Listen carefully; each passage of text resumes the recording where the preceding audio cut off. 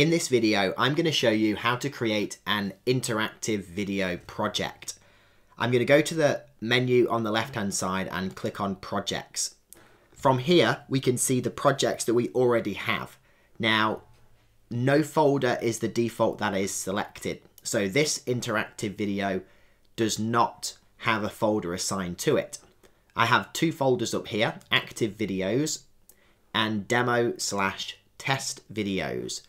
Now, if you want to create a folder, you can just click on Manage Folders and you can move these around or delete these or add a new folder. Now, for the purpose of this demo, I'm going to create a new project. Now, you'll notice there's three options. The standard option that you'll take is create a blank project. Or if you're a pro user, you can upgrade to get these templates that are already pre-done that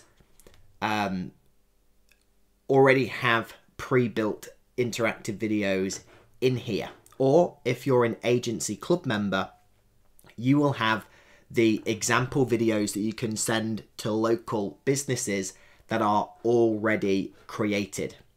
Okay, for example, if I wanted this real estate video, and you can preview these by clicking on preview, you can see exactly how they are. You can actually use this already pre-built interactive video straight away. Okay, but for the purpose of this video, we're just going to create a blank project. So again, when you log in, we go to Projects, New Project, Create a Blank Project. Now I'm going to name our project as training video. I'm going to add a description of this is a demo video, and I'm not going to add it to a folder. I'm going to click on Create, and this has created the project and it takes us to our project canvas. This is where we upload our videos before we make them interactive.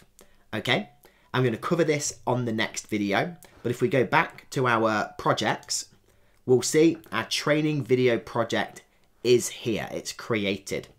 There's no videos in here just yet, but we can just select this to go to the canvas to then upload our videos to create our interactive video project. I'm going to show you how to use the canvas on the next video.